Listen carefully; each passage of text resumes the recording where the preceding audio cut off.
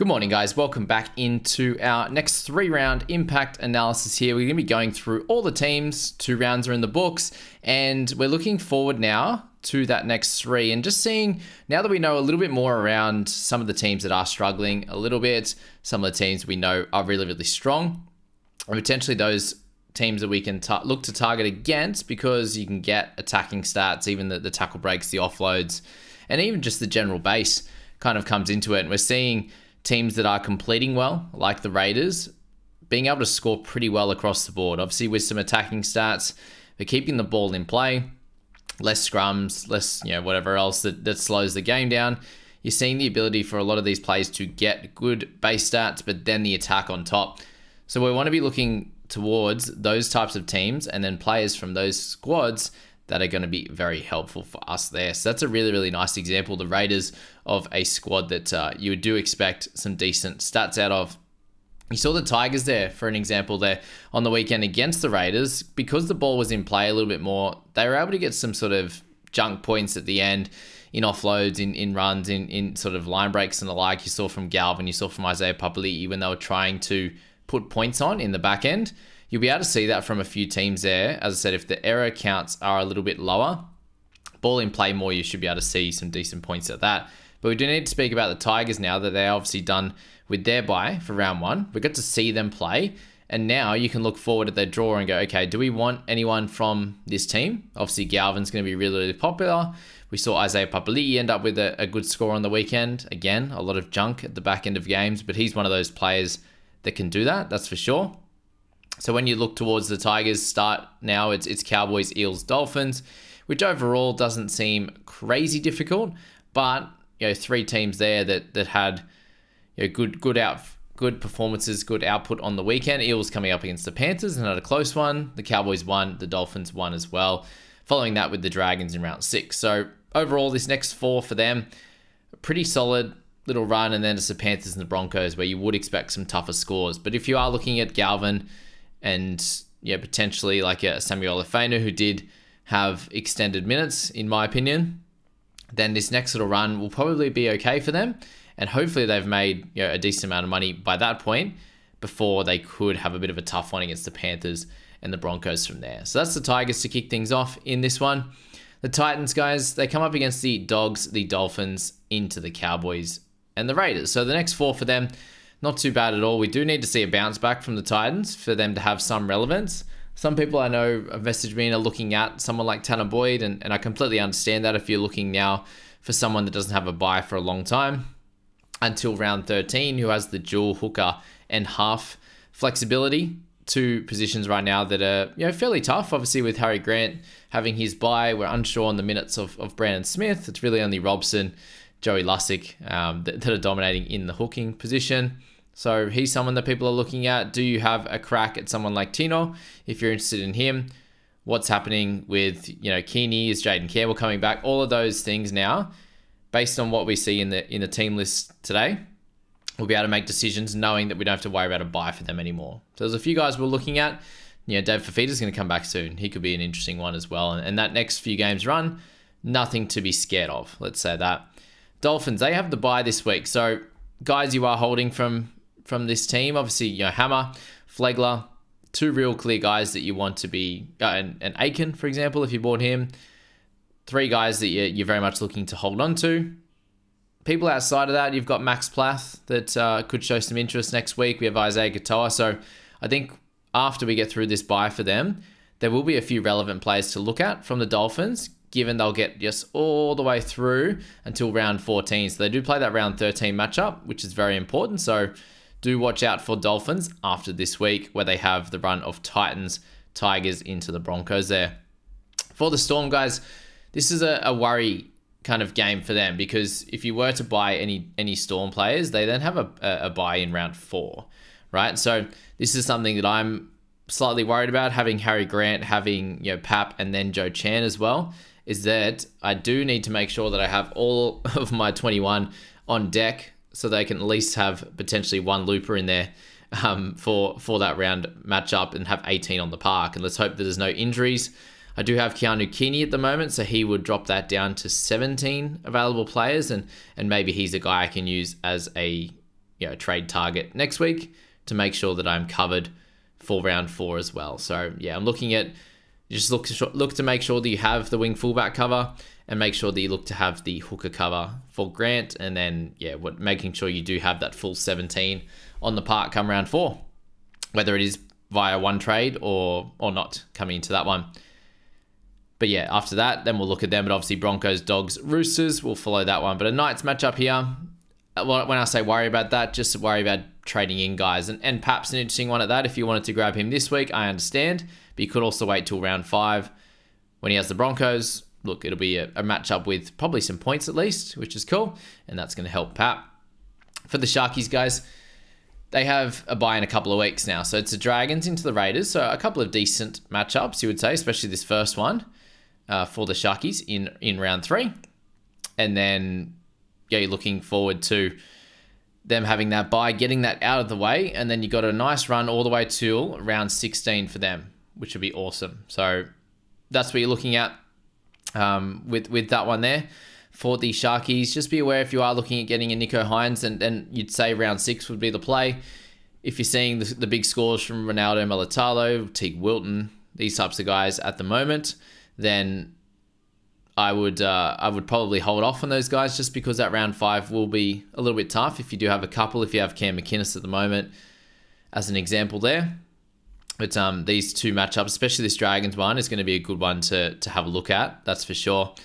Very exciting one for attacking stats, but don't get sucked into that and buy a couple just because of that buy in round 5. So round 6 is when I'll be looking to target Nico myself. Panthers, guys. So you've got the Broncos, the Roosters, and the Seagulls. So still 3 pretty tough matchups before that buy in round 6. If you don't happen to have many of their attacking players, then round 7 will be the purchase time, where it's Tigers, Cowboys, Bunnies, Dogs. All teams that should be able to leak some points for sure.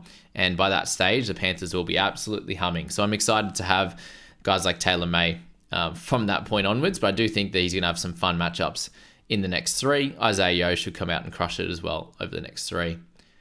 Bunnies, guys, you're looking at, obviously they're buying round 7, but Roosters, Dogs, and the Wars. So 3 sort of pretty solid matchups. The Bulldogs actually hung in that game pretty well against the Sharks for the first half of that, before they they struggled a little bit in the back end. Obviously the Sharkies just tied them out and cooked them there at the end. But Rabbitohs, guys, not super excited on any of them. Cam Murray looks like he will be a hold, guys, given he's moving back to 13, but don't jump on Hawkins or anything like that so soon. I don't think will be the play. And Jackie White in return, so hopefully a bit of an improved performance for the Bunnies. The Dogs there, guys, come up against the Titans, the Bunnies, and the Roosters. So pretty solid sort of matchup, especially this week. Like if you are holding Dogs players, I think it's a correct week to stick solid. Burton started playing better. The team in general does need to get through a game without an injury. That would be nice. That would be very helpful for them. And I think they'll be able to play a little bit better with some decent rotations and potentially changing things up in their back 5. Not sure how that's going to happen, but I don't know. Is Taff going to be there? Is Tracy going to play center? There's a few question marks, but I do think the Dogs will play better. So not purchasing any Dogs, but I think holding is fine. For the Eels, guys, you're looking at the Seagulls, the Tigers, into the Raiders. So overall, a solid sort of run coming up for them here. And this Eagles game is going to be really fun. But the Eels playing really well. And overall, across their squad, obviously Penasini's playing well. Their back rowers are doing good things. Hopgood in the middle, Joey Lussick. All guys that I think can continue to do well, especially as this team's doing well. And keep an eye out on Mitch Moses and where he's going to be at over the next few weeks. Raiders have the Wars, the Sharkies, and the Eels. So again, a very solid kind of matchup. Obviously, they had a couple of easier ones to kick things off in the Knights, as we saw, and then the Tigers last week. So you're looking at potentially a little bit less on the attacking stats side because they've scored so many points. But I do think they'll be clearly in these games, and hopefully for like the middles type of players in Smithies, that it's a lot more base in this game than what has happened in the last 2. Anyway, so look for more base stat guys, and maybe back down to the pack for a couple of their attacking numbers type of players, especially against the Wars this week, who away from home is going to be a very tough matchup. Yeah, if you're looking at a Hosking, I just think it's very, very tough to see him get attacking stats again, especially against a good defensive outfit. So we'll see what happens in this one. Dragons have come up against the Sharkies, the Eagles, and the Knights. So for them, this matchup should be okay. Could get absolutely smashed if the Sharkies come out hot and Dragons play poorly again. So just be aware of that with your guys in your Dragons. Don't get too excited by any. Don't buy any at all. If you do look to sell a Flanagan or something like that, I completely understand. Sully, I still think is a hold. He'll get some attacking stats at some point, and it won't just be this 30 base, which is still okay. Obviously, I understand you want more, and if he is the sort of mid-range guy that you need to get down to trade out to go up, down, whatever, I do understand that. And a few people have messaged me around that. And look, you're not going to get smashed by Sully, are you? So if you're covered in the center's wing fullback, just make sure you're covered and set for Pat being out next week. Let's move to the Knights. So they have the Storm, the Wars, and the Dragons. So the next two matchups are going to be a little bit harder for them. I don't think like Elliott's going to get junk tries like that, like good lines and stuff, but you know, Storm will be a better defensive outfit than what the Cowboys are, in my opinion. And then the Warriors as well. So you are looking at, if you're holding Ponga, you just need the Knights to go to another level and play better, and he'll be able to score better. I am slightly worried on it, but I think if you've got Ponga now, you're holding steady, he will have a big game at some point. He still hasn't scored horrendously, 35 and 41. It's obviously a decent amount under his price point, but he could go bang at any point, and it would be a worry moving him on at this stage, especially with Pat being out next week. Broncos, they come up against the Panthers, the Cowboys, and the Storm, which on the surface looks pretty tough. And, you know, looking at Walshy, we know that he can just be good against any team. I think especially this year, like last year, you would have, you know, ganged up on a few of the lesser teams, but he's very well needed, and he could have a really big week here. He could also have a very low week as well if the Panthers can come defensively and shut him down. But he'll get kick meters, he'll get to kick goals. How many tries will they score? I do think if the Panthers come out and play well, they'll beat the Broncos just with how they're playing currently, and will Payne Haas be there? If he is, he should be able to go well. I do think that they should. We've seen him have lingering injuries and he just keeps playing through them, and he doesn't score as well fantasy-wise. So I do think that even having that 1 week rest could do him the world of good longer term for fantasy and his output for sure. But yeah, not too much else to say on Broncos. It's Carrigan. Cobbos, just worry about Cobbo with the really, really tough matchups coming up. Eagles, guys, they've got the Eels, Dragons, and the Panthers. So a sort of solid setup, especially the next 2 weeks. They'll have a close game against the Eels. Dragons, they should be able to beat. And then Panthers will be a really fun matchup if the Eagles are playing well. Just be aware that you know, Turbo should continue to score probably about where he's at the moment, sort of that 40-odd to 50-odd. Should be how it goes against the Eels, and it could be anything against the Dragons before Panthers and Wars. So yeah, kind of solid next 3 rounds for them. And all of these teams I'm talking about now in this back end, guys, you don't have to worry about buys for them until sort of around, 10, 11, 12, 13 will be these last few. So the Warriors, guys, well, yeah, 13 for these guys now, Eagles and the Warriors and the Broncos. Before that, it was, 10, 11, 12, those last few. The Warriors, Raiders, Knights, Rabbitohs. So things open up a little bit for the Wars now, and if you are looking at attacking outside backs, SJ should be able to play a little bit better. I imagine this one, if he gets the goal kicking back, great. If not, good for my Luke Metcalf in Supercoach.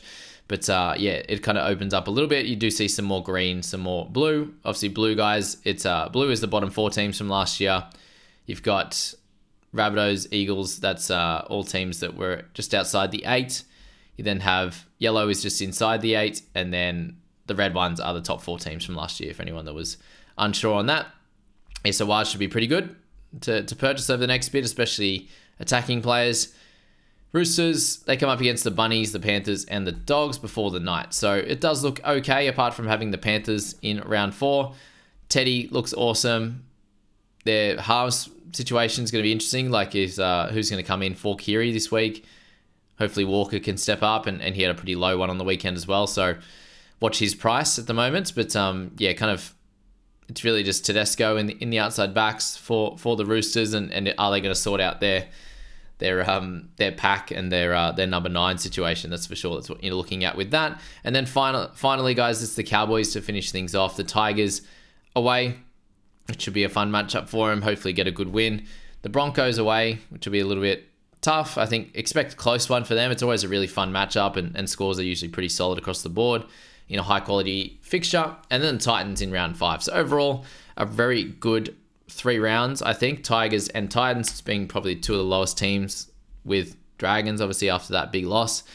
So yeah, probably one of the best runs of the next 3 is the Cowboys with that Broncos matchup, who I think that they'll step up against at Suncorp. It'll be a fun one, that's for sure. So I suppose across the board with the Cowboys there are some attacking type of players, and we've got Fine Fuiaki being an option this week as well, along with Cotter in there. Robson should be able to maybe put something on this week, or is it just going to go out to the edges and they're going to do their thing? So Laybutt for Supercoach and all the rest, I'm more excited about this week. Next week could be an interesting one, that's for sure. But yeah, thanks for watching this one, guys. I'm looking to change up as well. If you are waiting at the end here, you get the inside scoop. But looking to change up my final video on a Sunday, being the 5 things I learnt. And I'm just trying to sort out my mic situation. I can't get the I want to film them on the phone and just do that sort of close up of me chatting, Colin Cowherd style videos of going through each and every game day and just taking out my big thoughts on certain plays, on certain teams, on certain players, where they're at. Yeah, I love watching all that kind of, those type of videos and talk shows on the NBA, for example. So I'd like to bring that here. I do think there's a little bit of a gap. Most of the podcasts and out there are really long, so I'd like to be short, sharp kind of bites after each game. So I'll do my thoughts on the actual footy.